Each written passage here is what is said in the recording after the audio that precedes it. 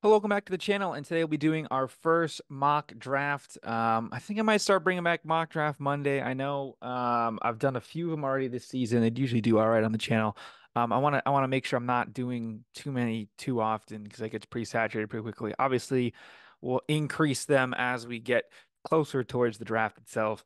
But thought we'd just do a mock draft here since it's been a while. They've updated some player rankings on PFF. No trades because I haven't done the quick uh log in with the advanced account yet in a while, so I'm gonna probably subscribe to that soon. But we'll just start off here. Most of these picks at the top are pretty self-explanatory, right? Caleb Williams, Drake May, easy 1, 2. And then once we get to three is when I think we have to actually start thinking about what's happening here, right? When you look at the Patriots, traditionally, not a big flashy draft a quarterback type team. Obviously, it hasn't been that way in a while. I know they did with Mac Jones, but it's a bit different then. Um, you got an option in Jaden Daniels. He's pretty much the consensus, I would say, at this point for being the third pick off the board. But you really got to think about it. And it's like, I think this would be a good spot for them to trade back in case one of these teams wants him, like trade back with the Falcons. I think that'd be a pretty good trade. But again, no trades in this. So we got to go with a no trade here. I think they do just, I don't even know. I don't want to say bite the bullet. Sounds like disrespectful to him, but they're going to stick and pick with Jaden Daniels here in this mock draft situation. Up next, the Arizona Cardinals. Now, this one again seems like a no-brainer. Marvin Harrison Jr. will be the pick. It's just kind of a foregone conclusion.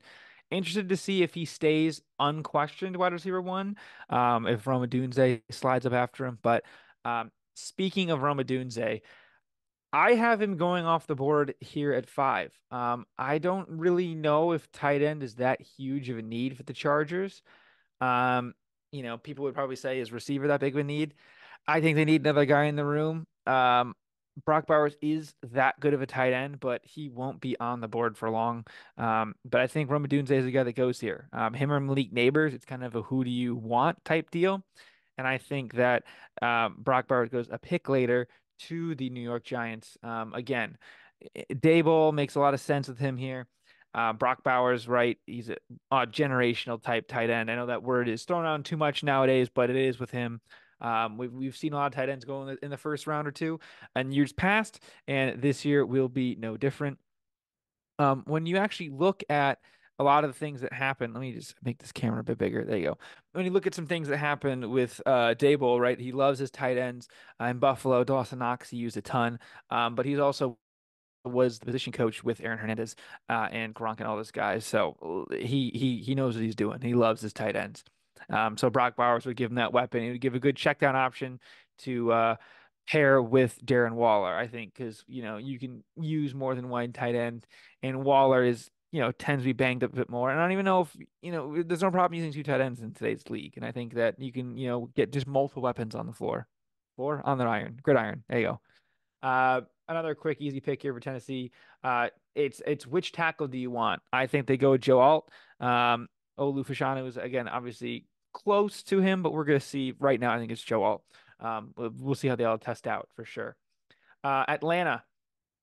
Now I have a video coming out soon. I think probably tomorrow and Tuesday, with JJ McCarthy being the first guy we're gonna talk about in the draft. I think this is the highest he would go.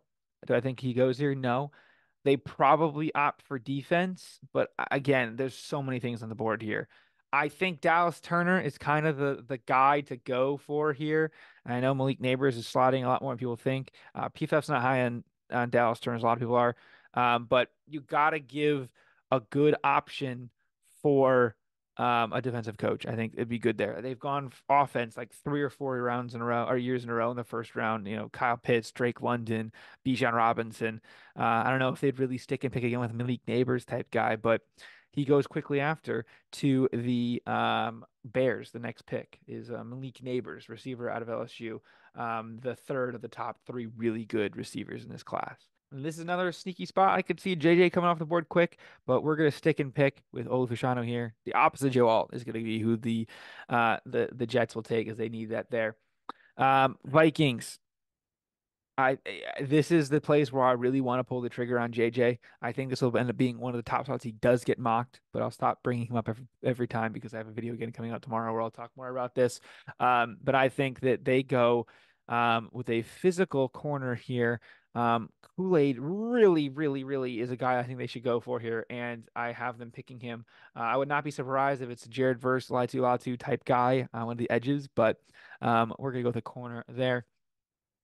And then we stick with another corner. There'd be a quick run on these corners because there's really good class in them. But Nate Wiggins goes to pair opposite side of Pat Surtain and help shore up that defense. Again, when you've now got Jim Harbaugh led Chargers offense with Justin Herbert, you even look here, right? They're bringing in Roma Dunze as well. You need another guy to start counteracting these corners. And you got Pat Mahomes as well. You need to, everything you can stop these guys.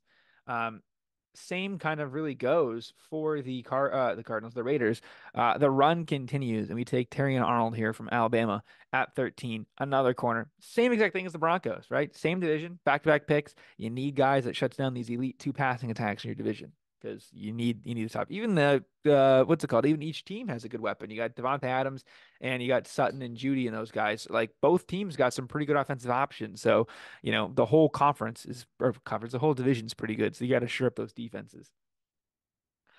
Saints, another sneaky spot for JJ. I'll stop saying it, I promise. But Edge here, I think they go Jared Verse. Played in their building beginning of the season 2 years ago. And really kind of came onto the scene with that game. I know out of Albany, was in Albany at one point. Now he's out of Florida State. Was going to go probably around this range last year and then decides to go back to college for a season. It didn't work entirely as well as he would have liked. I mean, I think he wanted to be like a top five pick, but I don't think anyone is going to complain going top 15 in the draft. Speaking of 15, we have the Colts here.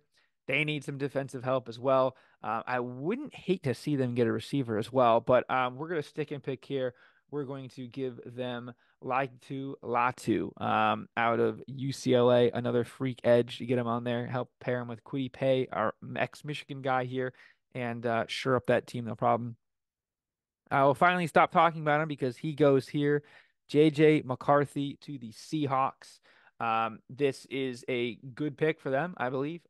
It fits a need eventually. Not right now, super need, but down the line, they need a quarterback after Geno and probably not renewing Drew Lock to an extension. Now we had the awesome game against the Phillies against the Eagles, but do you really think a long term you're going to stick with him? Probably not.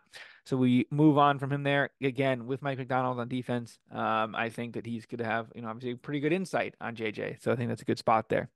And now we need to start getting some of these tackles off the board.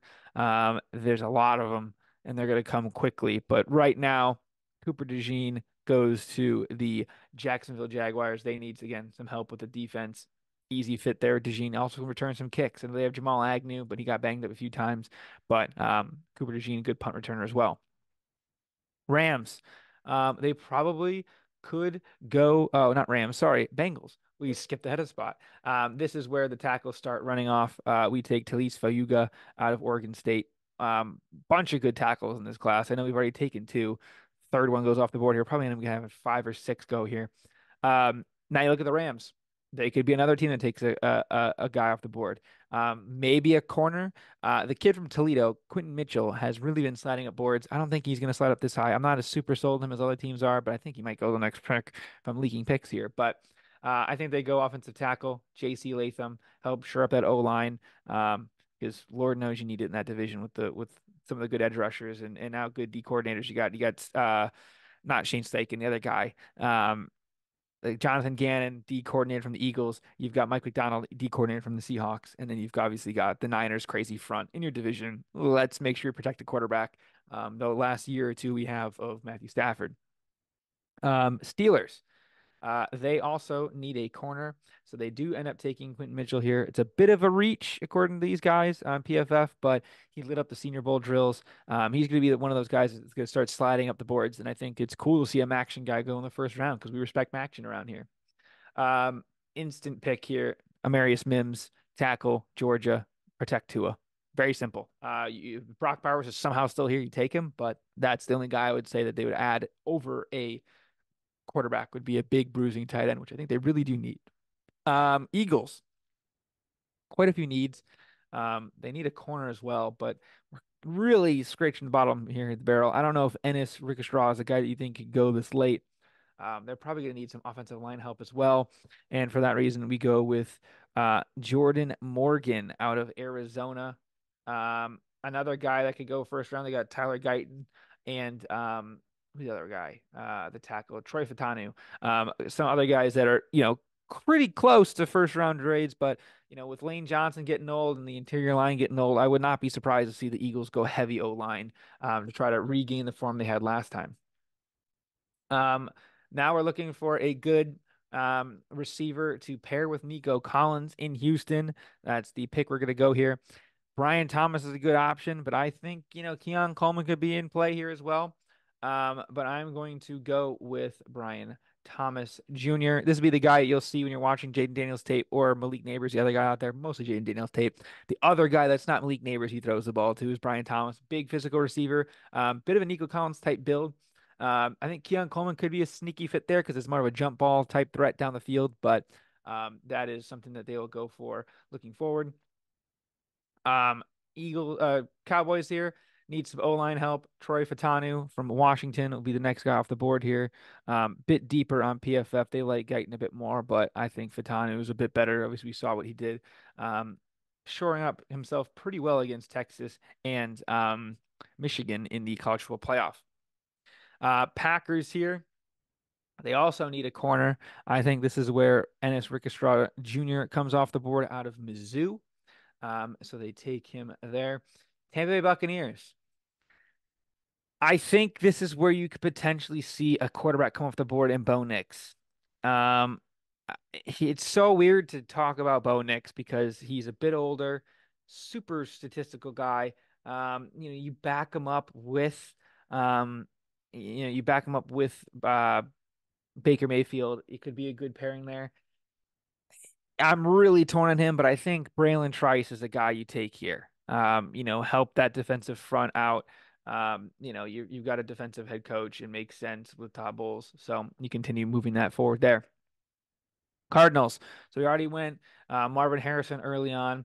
You got to get some defensive help here, and I think this is where Jazarian Newton comes off the board from Illinois. I'm a bit lower on him than PFF, but a good guy to help shore up the defensive front in a crazy division where everyone likes to run the ball. Bills receiver. Now, I think that they should go AD Mitchell. He's a bit of a reach here on this board. His ability to get vertical and be a jump ball threat at the same time is something that you really need with Josh Allen because he can throw a deep ball or he can jump ball threat and score from you. He's a big clutch player, makes big plays in all the games he's in. Again, he was in like 3 or 4 college football playoff games. I believe he scored in all of them, had the winning touchdown in a few of them. Very important player, and I think this is an instant pick for them. Now we have my Detroit Lions, and while I would not mind them going Troy Franklin or Keon Coleman, I think if Chop Robinson is still here, you take him. They're super low on him on PFF, but thankfully I'm not PFF. We're taking him there. Keon Coleman comes off the board here for the Ravens. They need more pass catching guys. Jump ball threat in the end zone. Great spot here. Also a good, culture fit, a tough, rumbled guy. I think he fits in like with the Ravens thing. He's gonna look good in purple. A bigger bodied, possession receiver, I think is kind of what you need with Lamar sometimes to throw the ball up there. And he's not afraid to run block if needed. I think he's a really boomer bust type pick. And when you're a team like the Ravens, you're that close. I think you kind of swing for the fences here. He's going to be another interesting guy. He could go like top 15 if a team loves him, or I could see him fall the first round. It really depends on how his combine goes. But right now, that's where we're at. Now, Chiefs do need some offensive line help, but I think more importantly, they need a receiver bad. I went Troy Franklin earlier. I think I'm going to go Xavier Legette here. Um, he had a hell of a season for South Carolina, especially early on. Might be a bit of a reach, people think, but I'm going to take him here. I really think Troy Franklin can go there, but I'm going to take him instead. We're going to take Mr. Leggett. Now we're looking at the San Francisco 49ers. What does a championship team like them need? Um, I think they might need a safety. I know that one of their safeties got injured. It's really the rich get richer type deal here. Interior line also would help. I don't even know. Like they're such a good team. They really do not many things that they need. Um, Jackson Powers Johnson would be a good one here. I know I'm kind of fading these Oregon guys. Um, this is, I think, realistically, this would be a good spot for them to trade out. Maybe to like a team that did not end up taking, like, a team like the Vikings taking a Bo Nix late here. I think that'd be a good spot for him. But since we're not trading and sticking and picking, we're gonna have him go with Jackson Powers Johnson. Center, guard, can really kind of play both. I think it'd be a good spot for them there. Really a wrecker. Dude was having a great job doing his thing at the Senior Bowl as well. Had some good highlights. And there is the full results. I'll quickly scroll through it there. And yeah, let me know down below what you think, if you agree with some of these picks here. I know we're pretty far out, so I'm sure this could all change like crazy. Like I know I was early on Anthony Richardson doing his thing, sliding up boards. I think JJ will slide up boards more. He's probably the guy that's gonna slide up. Him and Quentin Mitchell look like the early favorites to slide up boards. And I think one of the bigger wild cards is Brock Bowers. He's a tight end. The whole, the favorite words of the nerds, positional value, could be end up screwing him potentially out of a super good draft pick. But that's all we have for now. So thank you again for watching. Please like and subscribe, and we'll see you guys next time. Peace.